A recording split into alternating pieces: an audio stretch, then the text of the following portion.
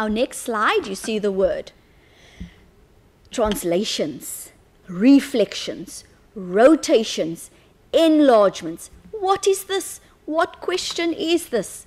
This is your transformation geometry. It is your transformation geometry, and you need to know all the rules. Guys, a translation, a shift left or right, up or down. Reflect, we reflect over the x-axis, over the y-axis, over the line y equal to x, and over the line y equal to minus x. Then we do our rotations. What rotations do we do?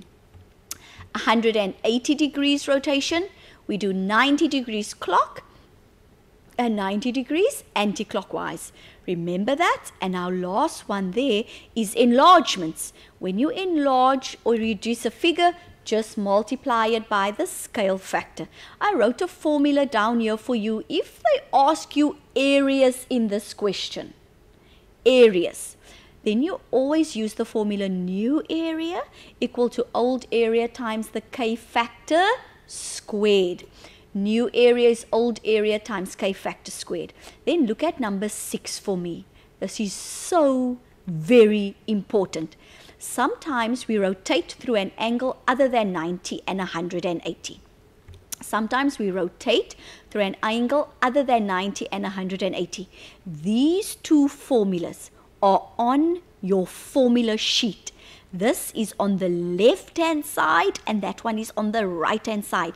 Guys, if you're not sure, you better write down this formula now.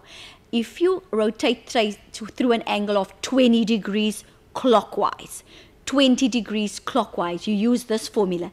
X cos, that can also be theta, any letter there, x cos theta plus y sin theta.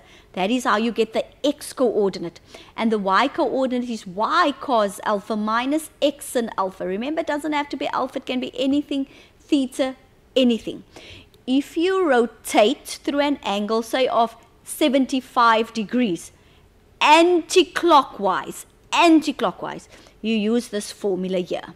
Guys, please write this down. X cos alpha minus y sin alpha gives you the x coordinate, and y cos alpha plus x sin alpha gives you the y coordinate. So that gives me the x coordinate, the image, and that gives me the y coordinate. This is x and y coordinates. Please, I hope that you all had the opportunity to write down these two formulas. It is on your formula sheet.